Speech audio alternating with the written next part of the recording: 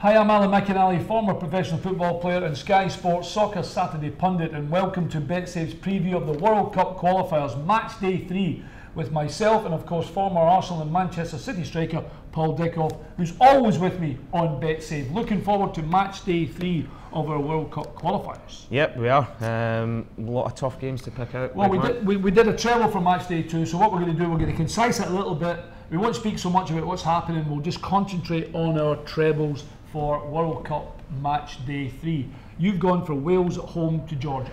Yeah, just purely Wales at home. You know, they had a great result in the first home game, and you know we're seeing it all along now. Chris Coleman's got the whole place buzzing, and Georgia notoriously don't travel well, and I just think look, the crowd in Cardiff are going to cheer them once they win, and that's why I fancy them so much. The next game's a belter, the Netherlands against France, and you've gone for France. Yeah, I think Netherlands in a massive transitional period at the minute. You know, didn't qualify for the Euros where everybody expected them to. Incredible.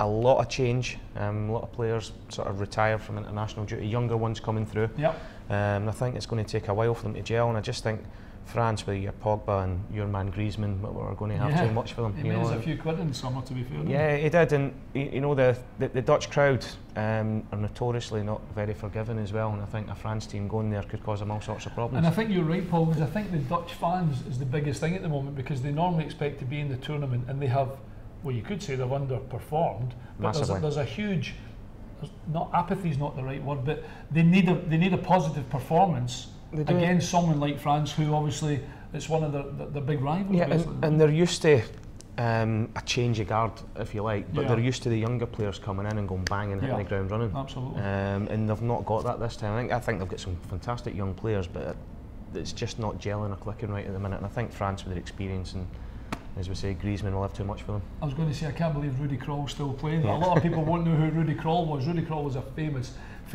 centre-half sweeper midfield. He could do what he wanted, couldn't he? That was before my time. Yeah, exactly. So you've gone for France to beat Netherlands, and your third one, Iceland against Turkey. You've gone for Iceland, the Icemen. Yeah, I just think. The clapping at home, the fans, and everything else. You know, we all know what they've done in the summer, and I just think that they're a strong squad. Turkey are not a bad team, by the way. Yeah. They are, but the first away one, they got a draw in Croatia, didn't they? They did, but you know, I don't think they'll fancy going to Iceland in a cold October evening in Iceland at home. And I love the look of their whole squad and the togetherness that they've got, and they're really difficult to play against. And I think they could bully Turkey a little bit. Yeah, it's a good treble. Match Day 3 for Paul. He's gone Wales to beat Georgia, France to go to Holland and win, and Iceland at home to Turkey. And I think I'm right in saying, actually, when I just mentioned Iceland, I think they turned over Holland in the group stages over there, didn't they? They did, but in the group stages for the Euros, that is. They won the group. Yeah, that's right. You know, and that was a tough group as well. My treble, I'm going to go Sweden to beat Bulgaria, just because I like Sweden. You like going to Sweden, or you like going to Sweden? Because the game's at home, I've got kind of home advantage. I don't think Bulgaria have been that particularly great. I mean, it's a long time since, I don't know, was it the Stoichkovs, etc. And Berbatovs and people like that, Martin Petrovs, you know.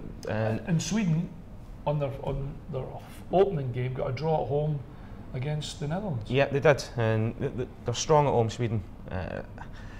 Bulgaria, if I'm being honest, I don't fancy them at all, mate. No. I don't think they're going to have enough to even get anywhere near getting through the group. They beat Luxembourg, 7 goals by the way, 4-3 they won. They've only just scraped through. I know it was at home, which is even worse, so I think they'll be up against it. That's why I've gone for Sweden. Yeah, they will, but you know, Luxembourg. I know, yeah. Don't be derogatory. No, say who did Luxembourg score 3 goals against? Bulgaria. Yeah. So I'm going to say it's a good chocolate. That's Switzerland, so in the wrong country. But I think you're bang on with that. Next one, maybe not so good for a Scotsman. Never thought I would ever see you doing this. I can't believe I'm doing this either, but I'm trying to get my treble up here. Slovenia against England. I've gone for Slovenia. England. I would love to go for Slovenia. I don't get what price they would be. I'd like to go, but I've gone for England because I think they'll be hard to beat. And although Slovenia, the first game they got a draw, didn't they, against Lithuania? I think it was. They got a draw against, scored 2 goals. I think they're struggling against England. I know England only just managed to get by Slovakia, but You know, I didn't think the Slovakia result was a bad one. No, me neither. Listen, away from home, clean sheet, 3 points. Champions League, Premier League, or World Cup, it's all difficult. Look, Al, you know what it's like. And you're in the changing room going to Slovenia, and if you're an England player or coaching staff member or anything else, you say before the game, let's get 3 points and get out here as quick as we can. But I think it'll be a lot more comfortable for England in Slovenia than it was in Slovakia. And so far, mate, I think your treble's looking good. Well, if England let me down, that really will be the last thing. I might never have a bet ever again. My third one, Denmark against Montenegro. I've gone for the Danes at home, just because Big Peter Schmeichel phoned me the other day and I thought I better put Denmark in. What we think, Denmark at home to Montenegro? Montenegro, new nation as well, and it's finding their feet at international level.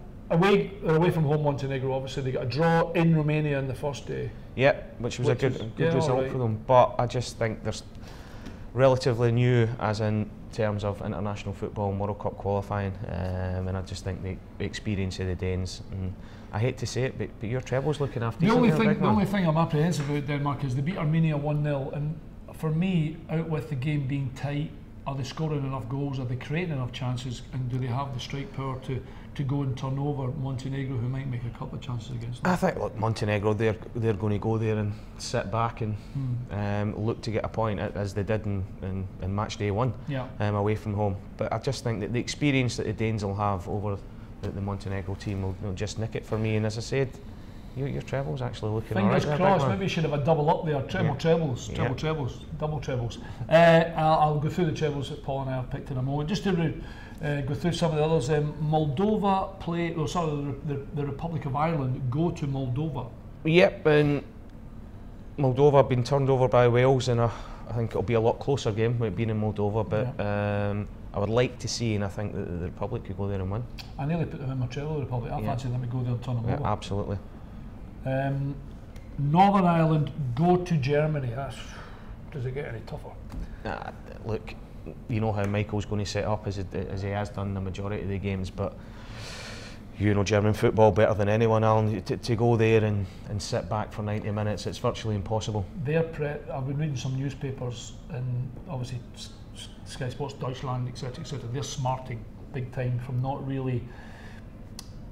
Well, the Euros was maybe a disappointment for them. They're smarting. They know that they're certainly looking to be more entertained in the group stages, put it that way, apart from, we qualify, then we do well. They want to qualify by a bit of style. They want to do it in style. Apparently. Yeah, and it's hard. Look, you never back against the Germans, do you? No, exactly. And I think as much as I would love to go with Michael and his Northern Ireland team, I think Germany's going to win that comfortable. It's going to be a bad night. Scotland go to Slovakia, where England got the 1-0 win. Yep, and it'll be tough for Scotland. You know, I think Slovakia are slight favourites to go to come second in the group. But it's very much like, you know, when Scotland went to Georgia in the last campaign. These are the sort of places we know. I think this is a massive game.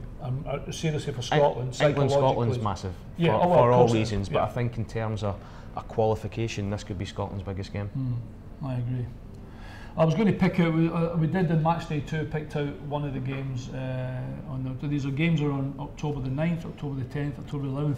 I was going to talk about Netherlands-France, but you've already spoken about that because you've gone for France. Just having a quick look through, is there anything else that would be... I mean, it's a toughie to some of the bigger games. I mean, Spain go to Albania, you expect them to win. Italy to Macedonia, you'd expect them to win. What about Serbia, Austria? We spoke about Austria in previous ones, and you know they're a strong team, but Serbia at home, they've got some good players, good players. And Republic went there in Matchday 1 and picked up a great result. But that's a tough one to call. You know, I think two very good teams, two even match teams as well. You know, and I think a draw.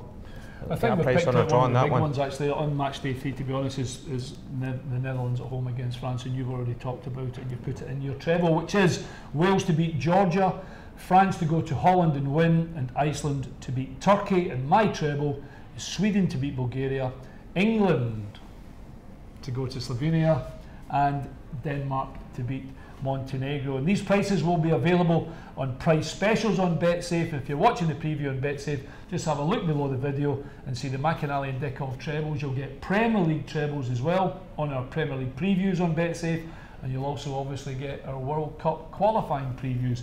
And this was the preview for Matchday 3. So from Paul and myself, good luck. Hopefully we'll get a few quid with our trebles for your sportsbook wallet on BetSafe. And remember, BetSafe, the official partner of Manchester City. We will see you next week for week 8 of our Premier League preview on BetSafe. So from Paul and I, good luck with all your bets over the weekend. See you next time.